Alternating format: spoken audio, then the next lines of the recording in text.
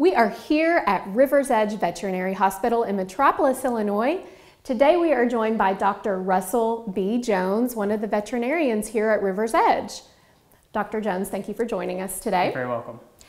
Share with our viewers about something special you guys do, and that is in-home visits. Yes, here at River's Edge Veterinary Hospital, we do provide a house call service.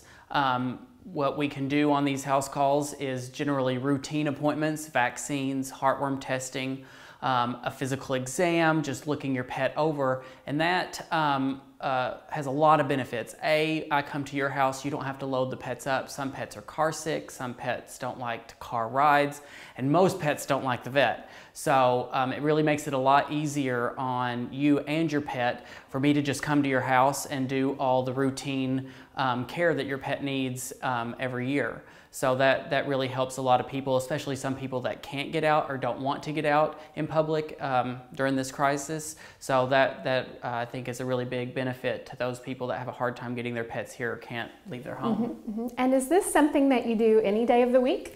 So generally, if we have far enough in advance, we can do it any day of the week. We generally like to try for Tuesdays and Thursdays. That's when I have my afternoons off. But we really can try to work with you. And what about the pet or the animal that maybe is more aged or has a hard time getting in the vehicle? This would be perfect. Yeah, this would be perfect for those overweight pets. Maybe we can go over a diet plan, or ones that have arthritis, or even the owners that have difficulty getting their pet in the car as well. And maybe even those sad moments all of us that are pet owners dread, but if that time comes that you do need to put an animal down, can you do in-home euthanasia? Yes, that's another facet, unfortunately, of our house call service. I do perform in-home euthanasias. For all the reasons I stated before, is a good reason that you should consider that, but it makes the last moments of your pet easier. They're in a familiar environment, they're not stressed out, they're not scared or worried, and you haven't given them any extra anxiety in these really tough moments, so it makes it a lot easier on them and you. We also provide transportation for your pet afterwards. We can have the Cremation Society of Paducah come pick them up, or we can bring them back to the clinic for burial, or you can dispose of your pet as well.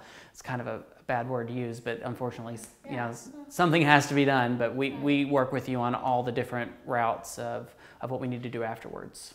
If someone is interested in this service, is there special pricing on it that would be different than coming into the office? Yes, we do have a house call fee. The house call fee is $100 even, plus whatever else that we are doing for your pet, whether it's vaccines, heartworm testing, or prescriptions. That's all not included, as well as the cremation or the euthanasia fee, but the house call fee is $100 flat. One of the things you all really pride yourself in is being a fear-free veterinary hospital. So this is just one more thing that makes this easy and fear-free on the pets. Absolutely. The value that you get when I do a house call and the relief of the stress on your pet, you know, that's all about our fear-free motto here.